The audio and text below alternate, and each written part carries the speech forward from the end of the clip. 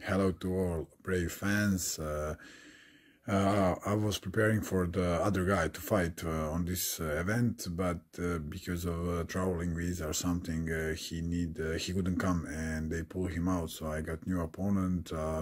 I'm ready to fight anyone, anywhere. So I'm not really having any problems about that.